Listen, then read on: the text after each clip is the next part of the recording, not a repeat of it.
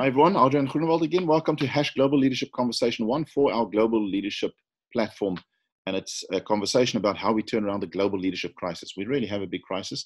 We all know that. There are pockets of excellence, but we're trying to find out from experts ranging from New York to London to Australia to Africa, all over the world. We're asking 2 specific questions for our first conversation.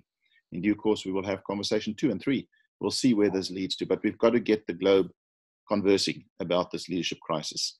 And of course, it all ends up on the global leadership platform. Just go to thinklead.app and you can find out more about this platform. I've got with me Tony Dovale. How do I say your surname, Tony? Tony Dovale is fine. Dovale is good. Are you sure? Or was it Dovale? Yeah. My master was an Ulefried, but I'm an Englishman. Tony Dovale from Life Masters, very experienced, been working in this industry for decades, in fact, and certainly with leaders, strategy, leadership development, and confidently, I believe, would have a strong view on our 2 specific questions. So Tony Dovale, welcome. Good to have you with us. Good morning, Adrian. Thank you very much. It's great for this opportunity to connect with you again and be part of growing. And you're going to ask me the question, the most important quality, and for me, it's consciousness. It's growing the absolute core consciousness of people, teams, leadership, and culture. So thank you. Okay, so what is the most important leadership attribute or quality that we need to develop or awaken in leaders to turn around this global leadership crisis? And you say develop consciousness. Tell us more about that. I've done a lot of work in my life ranging from business tech stuff. So my background is I'm tech, COBOL, RPG, IBM, mainframe. So that's where my headspace is. And then I've done a lot of work with Mankind Project. We do healing work for men. And in my journey of my own development, I've gone through all of the different modalities of NLP, hypnotherapy, timeline therapy, everything to do with better head, better heart, better soul. And what really stood out for me is in looking at what's happening in the world and all of my research in companies, I think companies are missing the soul. And I jokingly call it corporate soul surgery. Because the only focus that I see when I do my high performance research is on the upper echelon. It's money, money, money, money, money. And there's no care or concern for the human component of the process. And so I call that greedership. Because the decisions that are made, we're losing money, cut staff. There's no heart in the process. And so as you're coming down the line, there's more HR, more care, more compassion, more kindness. But at this highest level, the drive and the push and the dragon that they are feeding is the money dragon. Are you meeting targets? And are you doing your quarterlies if you're a public company? And so I think it's a slippery slope because these guys climb into a high-speed machine. It's expensive. They're earning big money. Now, some guys are earning millions a month in our country and globally. And there's this pressure to push, push, push. And they say that neurons that fire together wire together. So left brain numbers people, that's their focus, that's their forte, and that's what they focus on. And it's very hard to find an equal balance of head and heart. From my Mankind work, we make the joke that the longest journey a man will take is from here to here. Really to get into that caring, kindness, compassionate, vulnerable space. And I see the world changing. It needs to change because we've tightened this machine so hard. I like speed and power. And you see these 3,000 horsepower machines when the guys flat out, and they push them to the limit.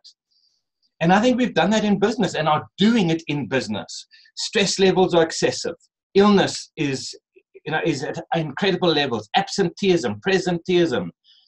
There's just such a drive, more with less and less and less. We're talking about work-life balance because people, this beast wherever we are, we're on. We're no longer off. You're in a lovely space. You're in a calm, peace. I'm a bit more of mayhem out here. But on the field, I think the pedals to the metal still. And when I do the research and I do the interviews and I hear back from the people, some people working 24 hours a day, 3 days in a row, and it's on a monthly basis. They don't see their children for a week. I'm thinking, for what? For money? For a cold lover? Just for a piece of paper?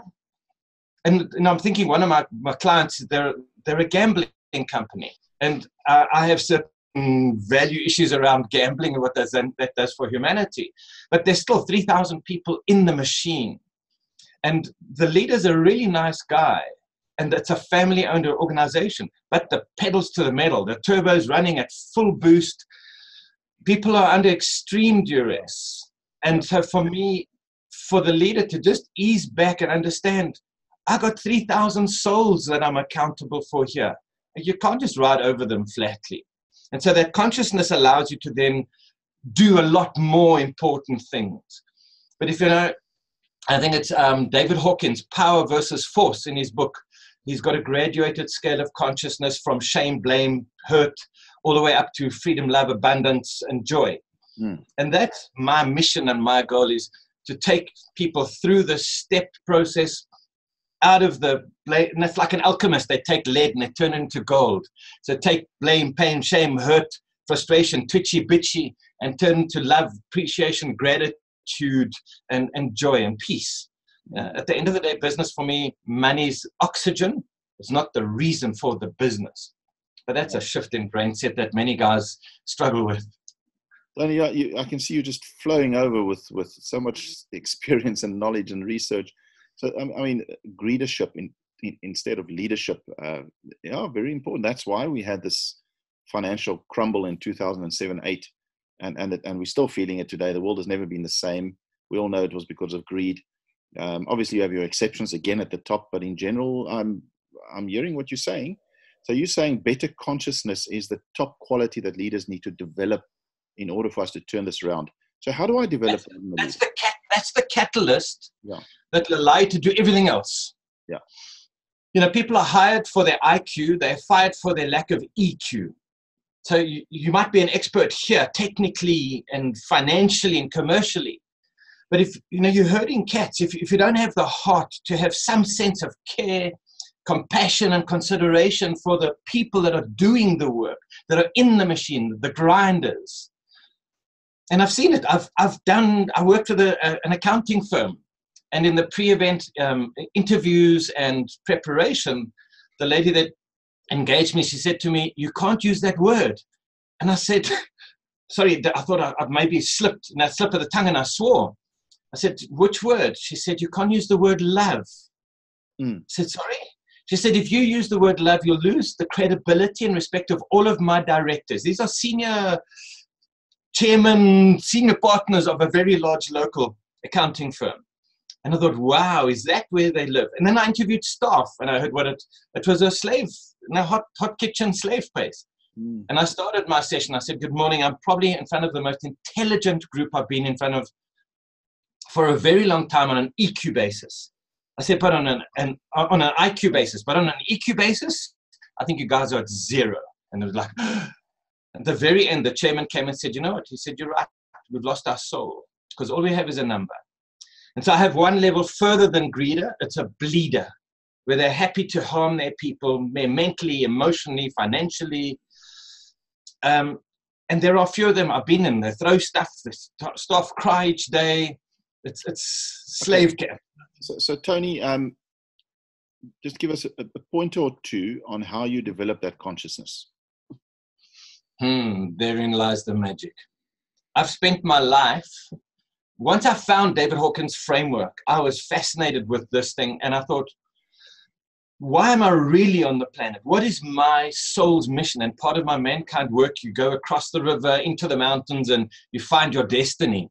And here's mine.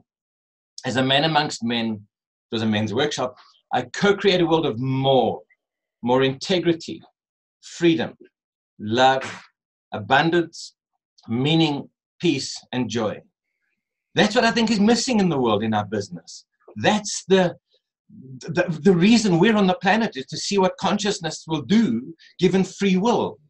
And so in some of my other research, they talk about when you have a near-death experience. And my brother-in-law was a chief risk director for an accounting firm, and he had a stroke, and he died, and we got him back. And he said, all that stuff, that woo-woo stuff you're talking about, he said, it's true.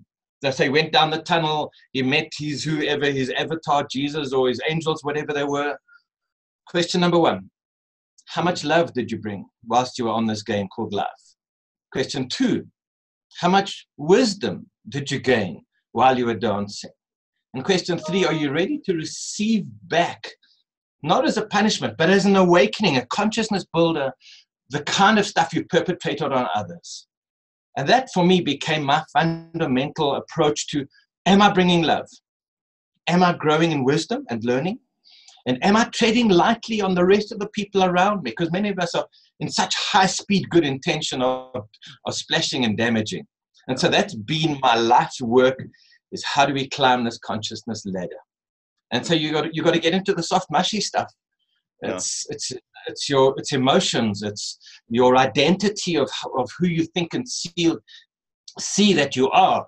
It's your value system. It's how you show up in the world. It's how your self-worth, self-esteem, self-confidence. It's the baggage that you have from your upbringing. And so it's deep stuff. It's mushy soul surgery stuff. But I don't think you can climb out of the swamp without having to go through some of this stuff. You might have this Damascus experience, but sometimes people get hit on the head, or they have a near-death experience and they come back and their life is completely different. But if we're going to climb up step by step, you've got to come up through the blame, the shame, the pain, the hurt, the frustration, the twitchy, the bitchy, and get to kind of this middle part. Because everything underneath is destroying, consuming, depreciating. And everything above the line is appreciating and growing. So the scale that they created is 10 to the log, so 10 to the power of. So 10 to the power of 2 is 100, 10 to the power of 3 is 1,000, 10 to the power of 6 is 1,000,000, 10 to the power of 1,000 is the highest vibration your body and consciousness can hold. But 85% of the planet is under this 10 to the 200 in the destructive, consuming, withdrawing, not enough, me, mine, greed. And so an average person will move 5 to 10 points up the scale in a lifetime. So growing consciousness is not a fast, accelerated process. It's a steady step process. My mission and my experience and my focus of my life is to move people 100 points in a workshop. That's my power. Wow. I create a context, a safe container context. I have processes and activities, and we take people through an experiential action learning process. We give you tools to become conscious of the stuff that you carry. I'm very manipulative with love. We actually give people baggage in the process. I have probably the most profound, if I said to you, what is the core constraint and limitation that is in your consciousness that's blocking you from your fullest potential? It's like, could you tell me? It's not easy. Now imagine a room of 20 people you're trying to do this with. So I have a profound process where we take them through, and they then get to write down what they think. It's based on empathy and projection. And then they go through and they say, this guy's feeling angry or twitchy or bitchy or sad, or he's free. So we have a range of emotion in that process, from absolute hell, hurt, harm, to freedom flying. And then we flip the game over and we say, what happens if what you've written on this piece of paper is in fact what you are hiding behind your mask? It's the emotional static and baggage that you're hiding behind your mask. And it becomes what I call a BFO, a blinding flash of obviousness, like, that's what's stopping me from being the fullest and best that I can be. And so we give them a bag with blocks of wood that says anger, betrayal, loss, hurt, frustration, not good enough, gatful, all of the emotional stuff that we have, the energetic stuff. And they carry that. They go to the loo, they eat with it, because they then realize this stuff is affecting my life in every way and form. And then we give them the tools to start to unhook and set themselves free. Sounds and fascinating. that's the way to build that. Because if you've got this high-speed Ferrari, but you've got 10,000 pounds of baggage on it, you can never perform fully. So in the simplest, it's unhooking your baggage, unhooking your static, and re-engineering how you see who are you? Are you a human being? Or are you a being of light? Do you have a soul that brings love? Who are you?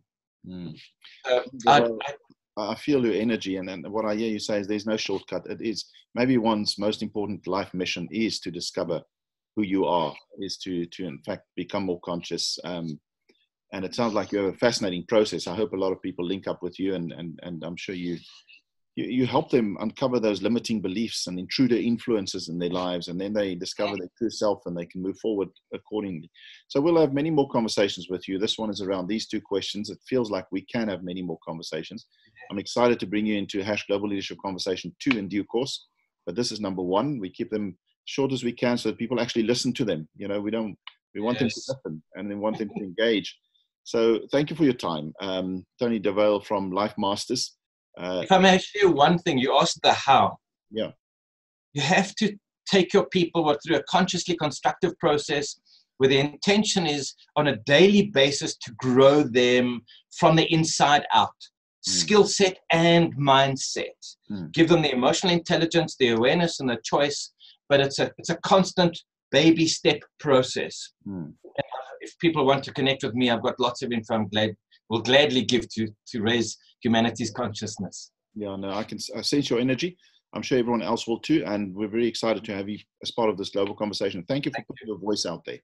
I think it's a powerful voice, and we look forward to taking it further. Thank you, Tony. Bless you. Thank you very much. Yes.